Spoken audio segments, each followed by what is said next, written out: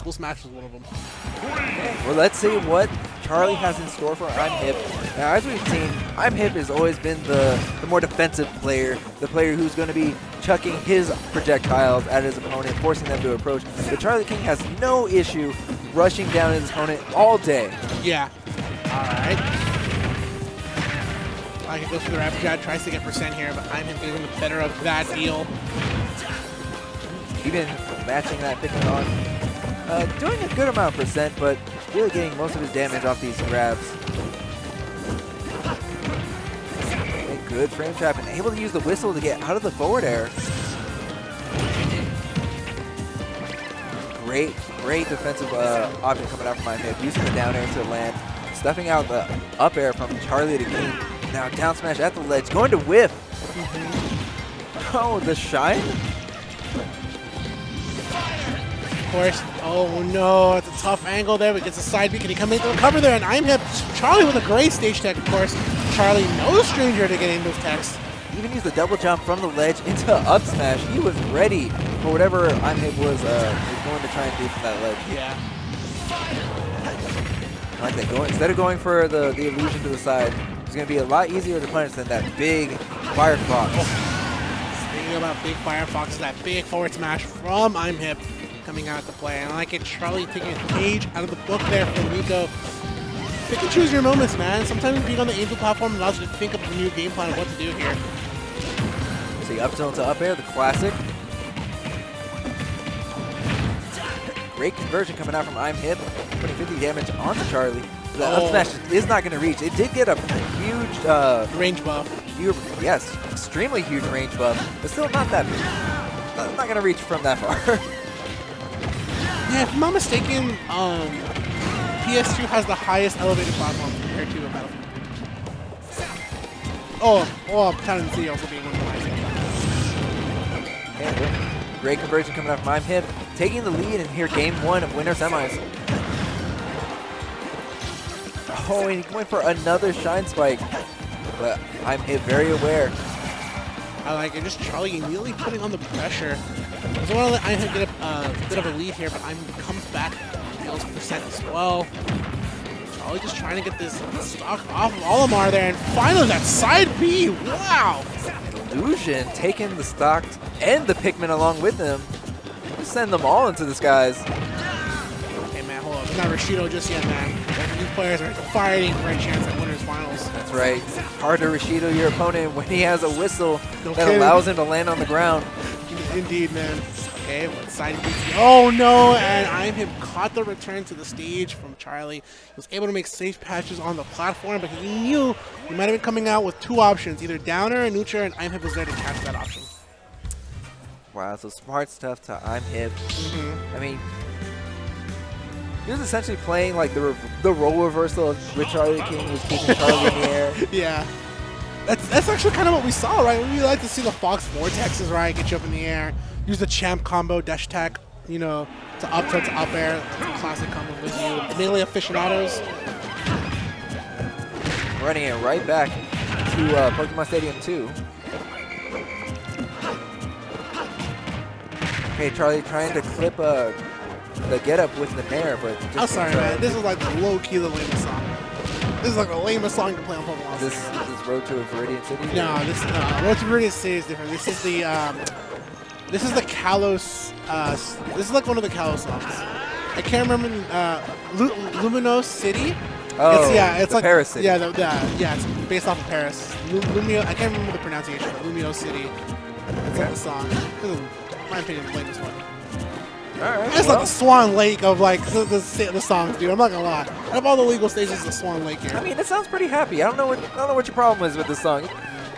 I mean, this is definitely like, this sounds like a Root song, you know. Yeah, Route 9.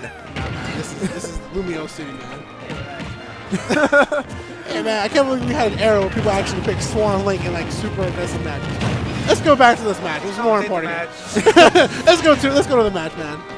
Well, while we were talking about music choices, both of our players were able to put both of each other in the red, but Charlie losing his stock to an up smash from ImHip. Yeah. Oh, reflector right back on him. Nice. converting off a Nair, still being in the game, makes Fox such. His kill confirms are just so slick. Yeah. What's all about range buffs there, dude? He was able to get that range for that up smash that time hip. I mean, the fact that he was able to convert off Nair, run to the other side of the stage, and then up smash, and it still worked. Oh, dude, that was, yeah. Okay, he caught the jump. This is going to be the Vortex time if ImHip didn't have a whistle. That whistle is so strong. But you know what else is strong? Out smash. That up smash. All right, Charlie kind of move. I feel like Charlie has a lot of rhythm now. Yeah, he definitely has momentum. It's just how is he going to keep it? Nice. Yes, smart option. Get the grab. We saw him going for Nairs in that position before, and he just wasn't clicking it. But wow! I mean, I see what he was doing for the second time, right? Not only eliminating the Pikmin, but just trying to get him off the stage. Of course, the Shine Spike was pretty good in this game. Not as good as it was in Melee, but still much better than it was in Smash 4. And ImHip is going to take the time to come back to the stage, tries to go for another time. And I like the use of Shrine coming from Charlie. It's putting ImHip in a position where he's always a horizontal launch, and he's forced to use his up B to recover, which allows Charlie the option to rinse and repeat. And then, therefore, racking up a ton of damage. Yeah, and I definitely see where that's coming from, but ImHip that one time able to come back on the stage, get that down air and punish Charlie for going off of it. Of course, it's now 1-1. This is usually... Hey, that stage is banned. Don't pick like that. I was going to say. He was hovering over Lilac. Saw that. Banned here, not in the G6 reset, by the way. Yeah, we don't talk about that. Yeah, we don't. That's like the meteor that comes every 100 years. And it's like, oh, is that Nah, dude, that was the evil rule set. That was the evil rule set, bro. Like, I'm just saying, if we can have Customs Mario, legal? we can have items. Custom. All right, that's enough of me. Hold on, Z-Fly. Save yourself, man. Save yourself. All right. Let's come back to Game 3. Pretty big decider here. Okay, well, I think that Charlie was staying in ImHip's face, but he wasn't committing to pushing buttons just yet. Yeah. He's really throwing out these longer hurt boxes, like the F tilts. Yeah. Up air. I'll take another one. It's the Vortex and the back end of boot. Charlie back in action. Not like he was out of it at all, but not gonna lie, the momentum swinging him in his favor this early on.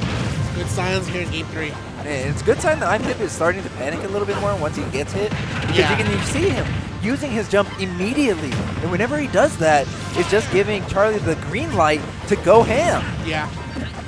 Talk about zone breakers here. Charlie able to zone break effectively with Fox. Oh, a little bit too overzealous with that side B. Gives ImHip the opportunity for the read there, but able to dodge the forward smash. Even connecting the down air, but not able to convert. Now using the illusion to recover high above Olimar, which actually wasn't that high, but because Olimar's short, like it was still high enough. Yeah. Goes to show, right, like low-profile characters can have a bit of a disadvantage when it came to that situation. Okay, using the purple Pikmin to get Charlie off the ledge. Charlie at the ledge has been applying a lot of damage to ImHip, so that was a great tool, which allowed him to pick up that stock. Okay, that's not fair. You up throw Olimar and he shoots the Pikmin instead? Man, you can't get everything fair in life. Let's be honest. That's not fair. Oh no, this could be the edge guard. No, able to come back. Yeah, Firefox still has insane recovery range. So I'm glad. I'm not gonna lie. I can't complain about that one. I mean, I can complain about everything. I can complain about that S-Smash at the ledge. Why does he get that for another 4 years? Well, that was ImHip's choice, right? Like, he had a chance to kind of probably sell himself at the ledge, and he had to come back right away. But think about how many options that covered. It covered jump. It covered normal get-up. The only thing it didn't cover was get-up attack. That's just because, you know, the way get-up attack works. Exactly, and that's the answer there, man. You look at the questions to the test, there's the answer, get-up attack. Dash attack into up air. Charlie, definitely a lot of momentum here. Game 3, super crucial, especially because one player will be put at set point, and the other will have to fight his way a little bit further. That's right, but ImHip not letting this game escape him just yet. Following the recovery from the Firefox and landing an F-Smash. Wow, big up smash, even getting a little bit of charge, but still sending ImHip in the wrong direction.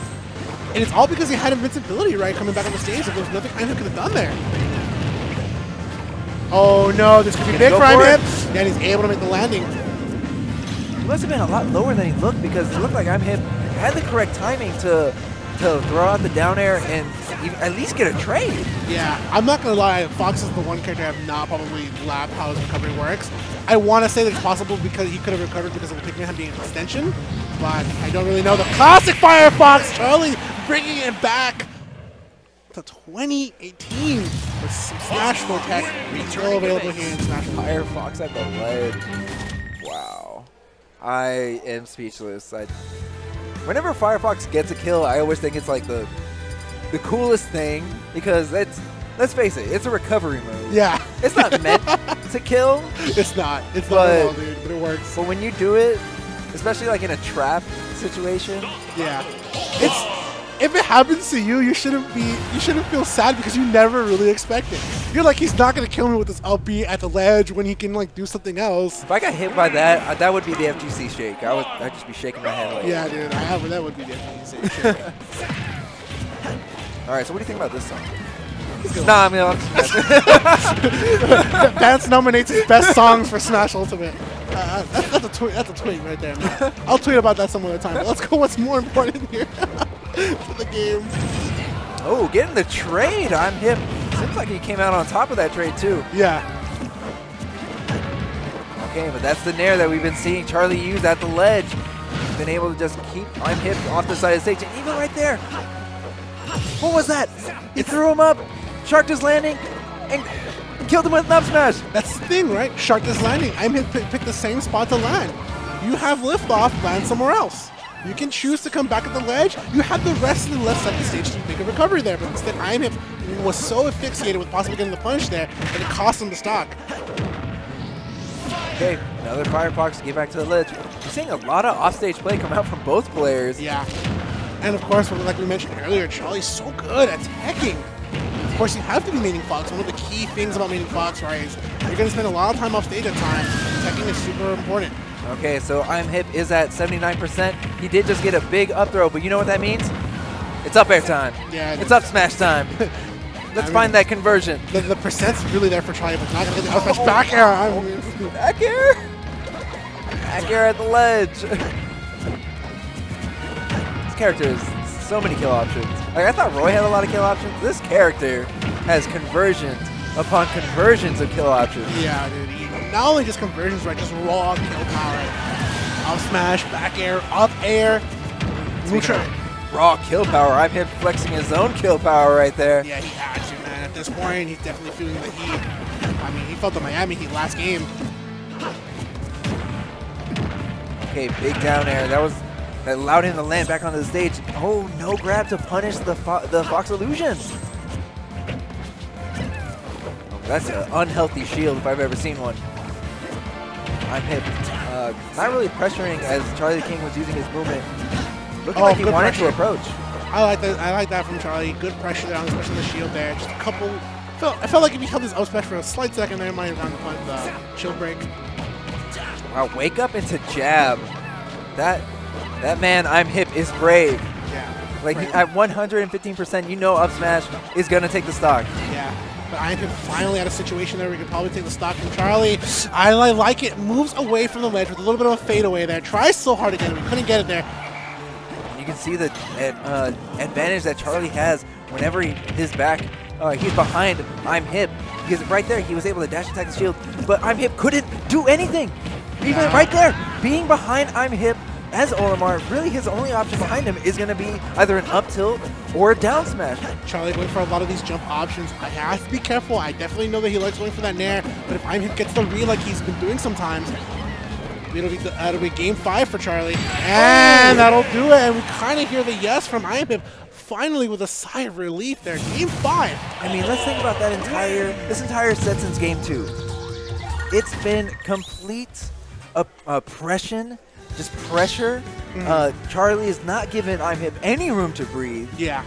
So for him to bring that stock deficit into last stock, last hit, and then put Charlie in a position where, like, okay, you can actually lose this game, and now you need to be careful about what buttons you push, and then close it out with an up smash. Because Charlie has been committing to the air just a little bit too much. Exactly, and that's what I want to talk about. Like, I definitely know that neutral air is a pretty good move for Fox, but if you use it too much, you're pretty much pulling out the same card each and every time. Eventually, your opponent will get a read on that. You play Blue Eyes White Dragon one too many times, man. Eventually your opponent will get a trap hole. Shouts to you Yu-Gi-Oh fans out there. But back into the game here, and Charlie immediately starts off with a strong up air. Incredible play immediately. Charlie, like we said earlier, man, doesn't want ImHip to live. That's right. Give him the quick vortex, and that was enough to take a stock. But ImHip going to be really aware of the way that Charlie's been recovering, punishing that Fox Illusion, even though he recovered high. Great percent for Charlie from that forward air. Good combo too. I like it. Fade away into the dash attack. Dash attack, and even tried to follow up with a raw back air, but a down smash. Not going to be able to take the stock. You know that's a big opportunity for ImHip. Yeah. And I like that Charlie saved his jump for that last second. Even though he lost the stock, he saved that jump at the last second. He was at the bottom of the stage. You know he could have come back from that far. That's right. I mean, using your second jump to really stop your momentum is a good trick you want to use at these higher percents.